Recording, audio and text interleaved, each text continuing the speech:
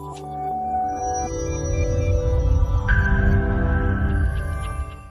welcome back to the series of Accountancy Chapter 3 Admission of a Partner. In this video we are learning about a problem. So the first problem in this chapter, the 12 marks problem, and we'll start it without further ado. So this is what the problem looks like for the 12 marks, and first I read out the problem. A and B are the partners sharing profit, and in the ratio of 2:1 they're sharing profit on the basis of 3:1. So this is very important, and their balance sheet as on 31st/3/2018 was as follow. This is their balance sheet before admission in a new partner. So what's there in this balance sheet? They have creditors 20,000, bills payable 10,000, reserve fund 12,000, capital of A and B which they introduced 60 and 40,000, and next in the asset side they have cash in hand 5,000, next they have stock 15,000, next they have debitors 20,000 and machinery 30,000, building 60, investment 12,000. So overall they have 1,42,000 balance in their balance sheet. So what next? On 1/4/2018, C is admitted into partnership on the following condition. So the condition is this: C should bring in cash of 25,000 rupees cash as a capital and 15,000 as a goodwill. So they're sharing 1/5 share in the future profit. Whatever the profit they will get, they'll share by 1/15, 1/5.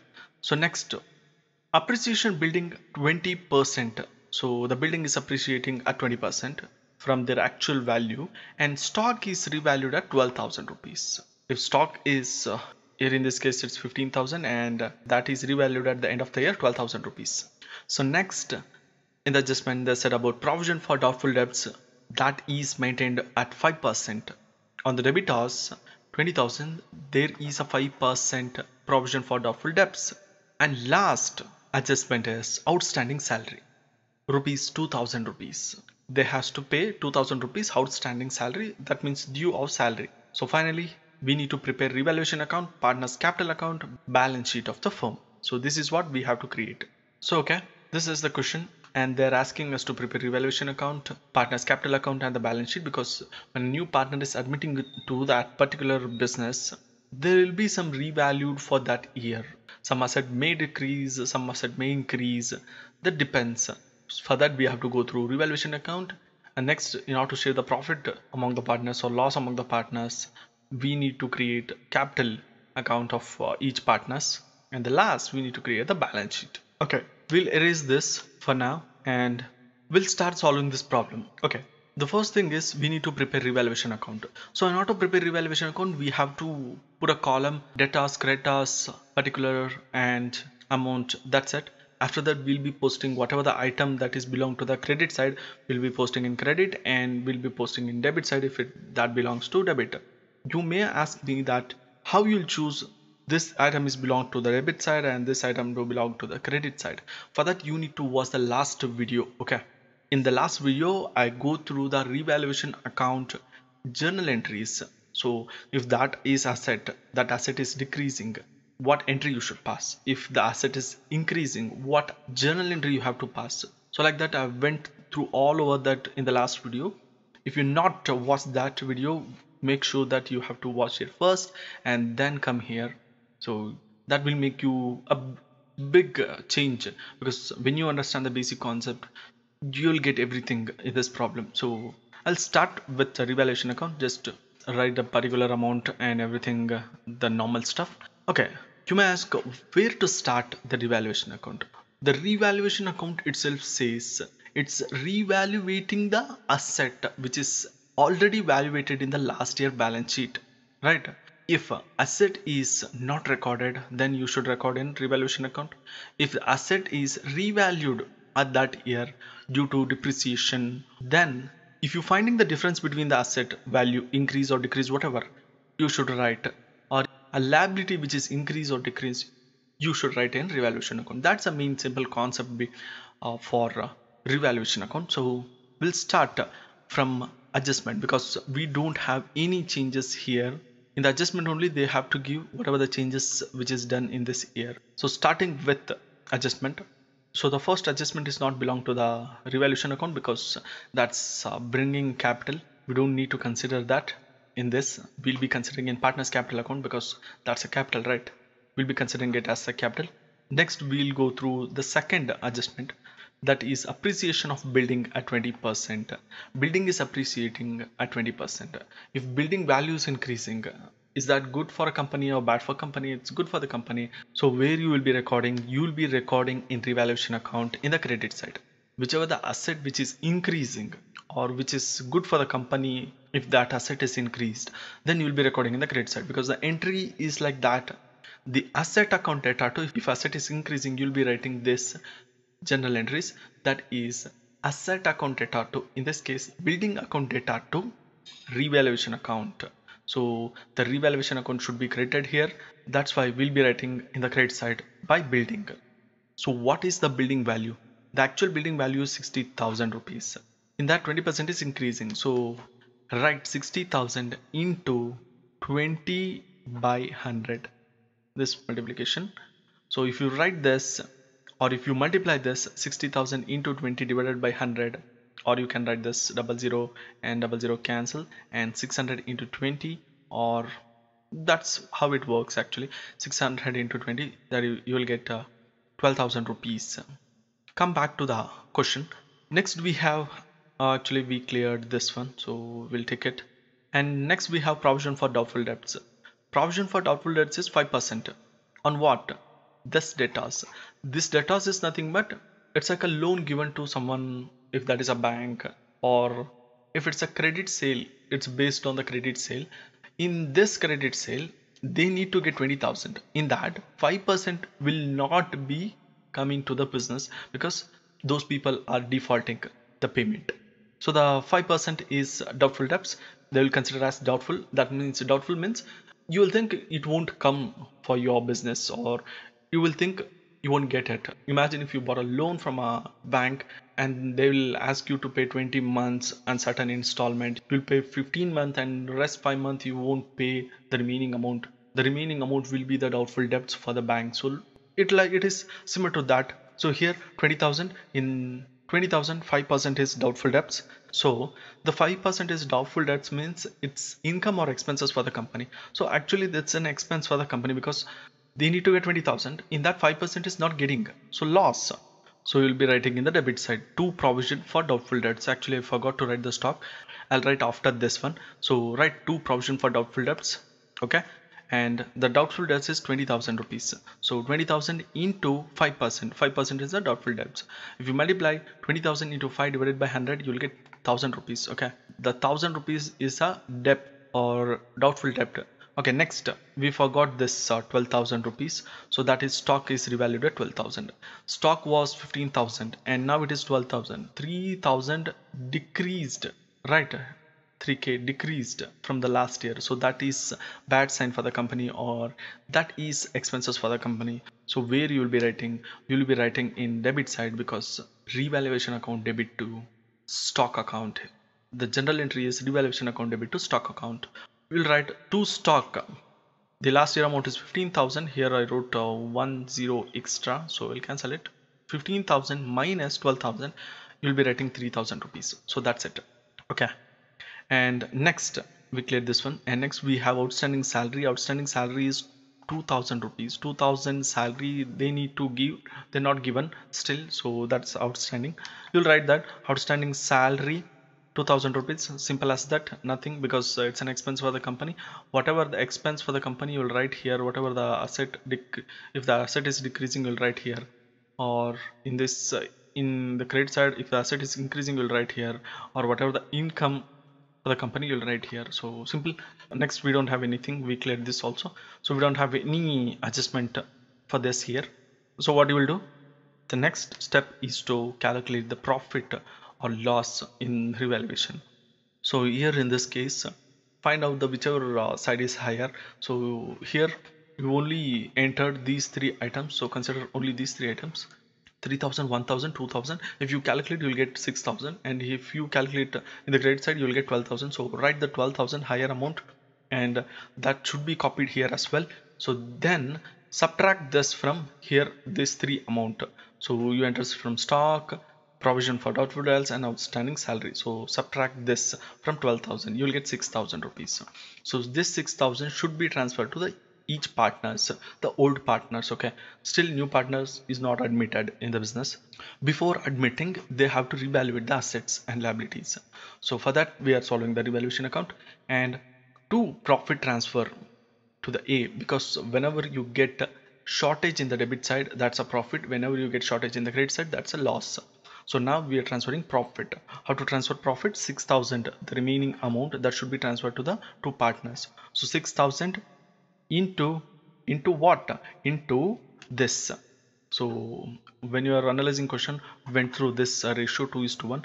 From 2:1 they have to calculate. So 6,000 into 2 divided by 3. This 3 is belong to what? When you calculate the 2:1 ratio, this can be written as 2 by 3 and 1 by 3. This 2 by 3 is belong to the A and 1 by 3 is belong to the B. The same as well here. This will also apply to here. This 6,000 into 2 divided by 3, that is belong to the A. If you multiply, you will get 4,000, and again the same 6,000 into 1 by 3. So 1 by 3, if you multiply the 6,000 into 1 divided by 3, you will get 2,000. So that's it. You just completed the revaluation account. Next we'll be going to the partners capital account.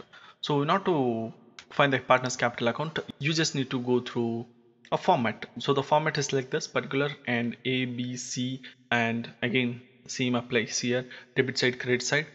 So starting with as usual in the credit side, this is debit side. So starting with as usual in the credit side, from the credit side we need to enter the capital of the partners. So in this case the capital of partner is 60,000 and 40,000. So right, by balance, from that balance they are bringing the capital. No, so that's why we are using the balance term. By balance brought down 60,000 and 40,000. A and B, we put all the three partners, A, B, C column and A, B, C column. So after this you need to enter the revaluation account amount. Here in the revaluation account we got a profit of 4,000, 2,000 for A and B respectively. So we will enter that. By revaluation account they are getting 4,000 and 2,000. After this we need to get back to the question and we need to enter the reserve fund. This also should be transferred to the partners capital account. This is also belong to the partners capital account. So this 12,000 will be splitted in the form of 2:1. So write reserve 12,000 2:1 in the old ratio. That will be like 12k. 12k is 12,000 into 2 divided by 3 is equal to 8,000. And next is 12,000 into 1 by 3, that will be 4,000 rupees. So this is how you need to calculate, and this 8,000 will be written in the credit side of partners capital account and for the A, and next for the B we'll write 4,000. So after that, if you get back to the question, we don't have anything to enter. We just need to enter the reserve fund and capital. That's it in the last year balance sheet. If you come back to the adjustment, we have a one entry left. We didn't even touch this entry, so you need to enter this in partners capital account because C is getting 25,000 and 15,000. Okay, so get back to the partners capital account. Right, by cash C is bringing capital, so right, by capital account 25,000 rupees as capital. So right, by cash account 25,000. Next, C is bringing goodwill of 15,000. So the 15,000 should be transferred to A and B. The reason is when you're joining to the new business, the main reason because A and B are getting goodwill due to this reason. Imagine if you get 100 rupees profit. Okay, imagine this is 100 rupees profit. In that, if there is only two partner A and B, how much they have to keep? 50 rupees. If another one partner is adding to the business, means he will take some part of from A and some part from B as a profit. So this is known as sacrifice part, right? So for that sacrifice, C will bring some amount to compensate for this sacrification, that is 15,000. So that must be transferred to the A and B. So right, by goodwill we have 15,000 as goodwill. Split this to A and B in the old ratio. In order to split that, you need to calculate 15,000 into 2 by 3 and 15,000 into 1 by 3. 15,000 into 2 by 3 will become 10,000, and 1 by 3, 15,000 into 1 by 3 will become 5,000. That's it. Now we don't have anything to transfer, we just total it and balance it. Now to get that, you need to total it. 60,000, 4,000, 8,000, 10,000, that will become 82,000, and 40,000, 2,000, 4,000, 5,000, that will become 51,000, and here we have only one amount, that is 25,000, so 25,000. That will be written in the debit side to balance carry down to the next year. This next year balance will be appear in the next year profit and loss account, just like this, by balance brought down. This is brought down. From where it is brought down? Just like the last year they sent a carry down amount, that is this. Next year they'll start by balance, just like this. So that amount will be 82,000, 51,000, 25,000. So this is how you have to solve a problem for partners capital account. And next we have solve a balance sheet. So just write the format: liability amount, assets amount. Next we'll get back to the question. So we'll be copying the same thing which is in the last year balance sheet. So from starting cash in hand 5,000, we'll just copy the same format and we'll change the amount. If that is changed, we'll be changing the amount. If there is no change in amount, we'll be writing same amount. We'll be writing the cash in hand in the balance sheet, and the cash in hand 5,000 won't be the same, because the last year cash in hand will be the same 5,000, plus this year C is bringing 25,000 capital, so that is also considered as a cash, and the 15,000, that is also considered as cash. The goodwill, now goodwill is not be withdrawn by the old partner unless they said, so we'll be considering as a capital itself or cash. That's why we'll be writing 5,000, 25,000, 15,000 as a cash in hand. That's the cash they have right now. So if you add this 45,000, and next stock 15,000, but this year this stock is revalued for 12,000 rupees. We need to write the 12,000. Stock 15,000 and less depreciation, that's not a depreciation or revalued, whatever you can write. So minus 3,000, that will get 12,000 rupees. Next, debitors 20,000 is there, and we subtracted 5% as doubtful debt, so we need to subtract it. Debitors 20,000 minus provision for doubtful debts, that is 1,000 rupees. We just calculated in revaluation account. Here you can see that we just calculated that in this account. So 20,000 into 5 divided by 100 in the revaluation account, we did that. So that's 1,000 should be subtracted, and remaining 19,000 should be written in outer column. Next we have a machinery. We didn't have any adjustment for the machinery, so we'll be writing same machinery. So machinery 30,000 outer column. Next, building. So building is appreciated or increased, so we'll be adding the increased value for 60,000. So building, add appreciation. We know how much appreciated building is, 20%. So 20% is already calculated in revaluation account, that will be 12,000. So add this 12,000, because here in all it's all depreciated, but here you need to give more attention because it's an income. So that's why we are adding 60 and 12,000, you'll get 72,000. And next we have last investment 12,000 rupees. In investment we don't have any adjustment, so we'll be writing the investment as it is, investment 12,000 rupees. Nothing will be changed here. Next we'll move on to the liability side. We have creditors have nothing to change around, and we'll be writing the same thing, creditors. So creditors 20,000, same amount. And next, bills payable is also the same amount, 10,000 rupees. Bills payable 10,000 rupees, and reserve fund is already entered in partners capital account, so this won't be considered here. Next we have a capital. So this is very important. Many students will write the same thing 60 and 40. No, you should write the partners capital accounts capital. Okay, so where you can find that, you'll be finding in the partners capital account. So we have this balancing figure, right? So this is the capital of the partners. So to balance carry down, so this should be written in the balance sheet. So right, capital capital is 82,000, because that's what we wrote here. The capital, actual capital of A, B, C, 82, 51, 25. So right, A is 82 and B is 51, C is 25. So this is all about the capitals. So by now you almost reached end, and we need to enter the last one entry, that is outstanding salary. You may ask, how can we get to know that we have to pass an entry called outstanding salary? For that, you need to move on to the question. In the question, if you look at the last year balance sheet, we cleared all the items except you didn't go through adjustment while preparing the balance sheet. At least once you have to go to the adjustment, because whatever the missed amount, that will be here and you have to enter that.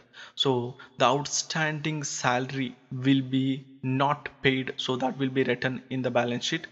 If you give a quick attention, all the entries in the adjustment have gone twice. This appreciation of building is first came in the revaluation account, and the second time they came in the balance sheet, and the stock is also came in the revaluation account, again in the balance sheet, and provision for doubtful debts is also came in the revaluation account as well as the balance sheet. But this outstanding salary is just entered in revaluation account, we didn't enter in the balance sheet. So that's what we need to enter to clear the problem or to finish the problem. So write outstanding salary 2000 rupees. Now if you calculate, you will get 1,90,000 rupees as a balancing figure. So this is how you have to solve the problem. That's it. I hope you understand this problem, and if you like this video, hit like and share with your friends. Like always, see you in the next series. Bye.